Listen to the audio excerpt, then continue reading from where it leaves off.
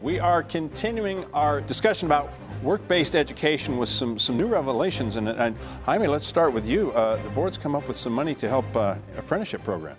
Yes, because of all the reasons that we've discussed here today, in addition to the annual allocations that our board makes to help youth achieve these goals, this year specifically, the Workforce Connections Board has decided to set aside $1 million to invest in pre-apprenticeship activities.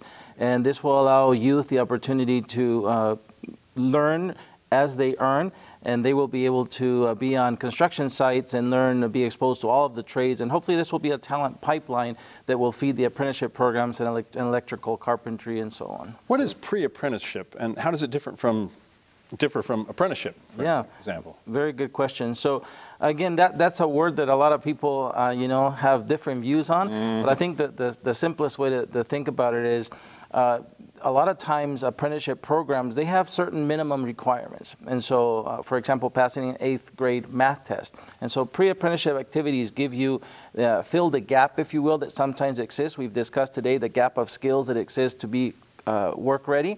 And so pre-apprenticeship activities can do that. They're specific to fill the gaps needed in order to be able to be ready for apprenticeship programs. Well, there's an additional thing. Some people are not very good at passing tests, but that doesn't mean they cannot be a good workers. And there's a certain skill set, even in the electrical industry, does not necessarily require you to be a math wizard. And so the boot camps that we're creating is basically taking people out of the industry without testing. We're just taking them for the attitude. And if they have a good attitude, they become good workers. Are they going to be the supervisors or management in later life? It's not necessarily that important. But they still could be a good workers and make a good living. And one question, and then I'll get right back to you, Manny. So can Helix apply for the Work Connections part of the $1 million?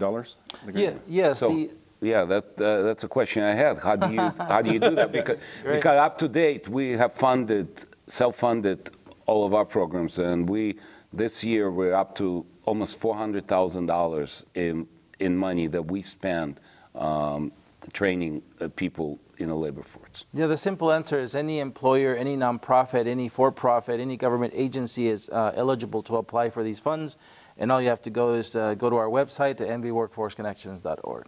Okay, Manny, I'm sorry. No, I was going to say that a high-quality pre-apprenticeship program is connected to an apprenticeship program.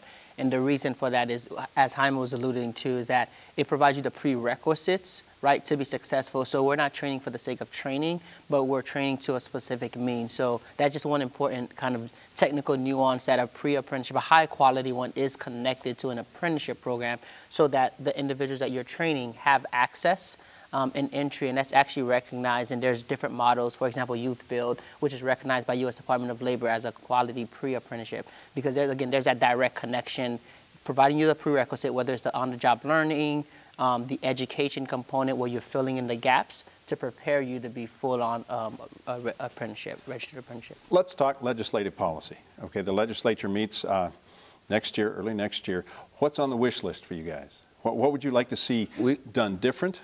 We would like to see, because of shortage of labor, because of our economy growing and we cannot fulfill those needs, we like to see some funds available for training. There's a lot of things legislation provides funds to attract businesses to come to Nevada to open the thing with certain criteria.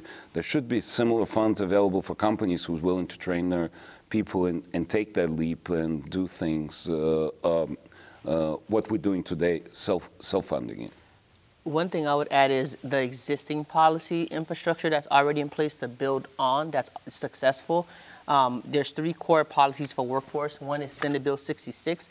That was actually introduced by the Department of Education. We work closely with them. It's a work-based learning bill. One of the components of Senate Bill 66 and what it means for Nevadans is that school districts have a work-based learning coordinator.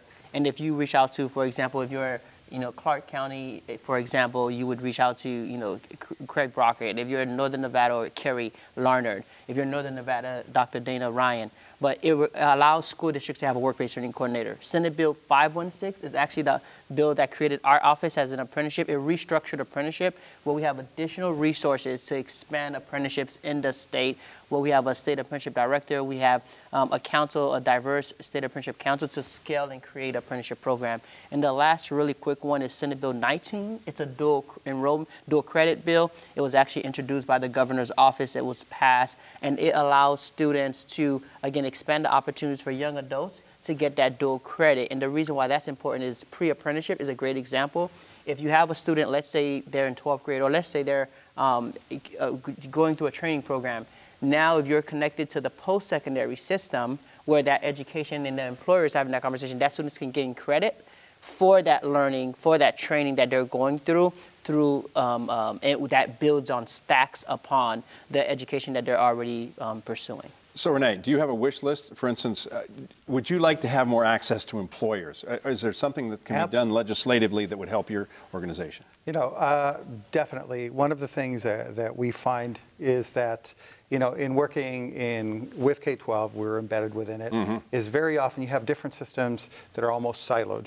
I would like to see more of a tearing down, ways legislatively and policy-wise to tear down walls, to allow employers to come into the workplace, to allow expanded dual credit opportunities and CTE opportunities, you know, for young people as an investment, you know, in Nevada itself. When you invest in young people, you know, having a set of technical skills, you're really investing in your own economy. So our hope would be to see just more of a tearing down of the walls, more of an emphasis on practical skills, more of an emphasis on connecting what you learn with what is really out there. Very often when kids are disengaged, they talk about what is it that they're learning is not relevant. It's boring because it's not relevant to the real world. So if we make it relevant to a career and to their own lives, then it can be more impactful. The walls you talk about, are those government policy walls, or are they company policy walls, or is it a combination of both? I think you have large systems and structures in place. And just as an example, we're embedded in the schools, you know, through MOUs, and we have wonderful cooperation from the districts. But, you know, at times there are barriers to being an outsider going into the school system, where I think as I could name some examples, but, you know, in essence, we cannot access the same things. For example, some of our specialists in one Nevada county were unable to sit on the floor with their graduates because they were not an employee of the school district, whereas they were the person who got them through the finish line. Renee, can I add that's a small thing. Can I add one important thing, which is one way, so I would say it's a combination of both, but AB7, which is the College and Career Readiness Diplomas, I believe in a previous show it was discussed before I think it was even passed, but the College and Career Readiness Diploma, if there's something I would say, and we see this in the government side, which is that we don't often have funding to talk or share the information that we're doing because we want to focus on the services, but that's something I don't think that's widely known by business or even education as widely. So we're collaborating. So AB7, and this is really, I think it's a phenomenal effort by the Nevada Department of Education and the school districts, where students can earn college and career readiness diploma endorsements. And so all of the stuff that we're talking about, such as work-based learning and industry-recognized credentials, now the incentive system is switched in a good way so that now students, educators, principals could be incentivized so that students that are pursuing industry-recognized credentials can add that to their diploma. And that's, I think, is where we close the gap, where we structure our incentive system to pursue something that we know that's important for the workforce. Let's talk success stories, if we will. The goal of your office is to have 55,000 more young adults completing some form of work-based education by the year 2025, I believe. Correct, yep.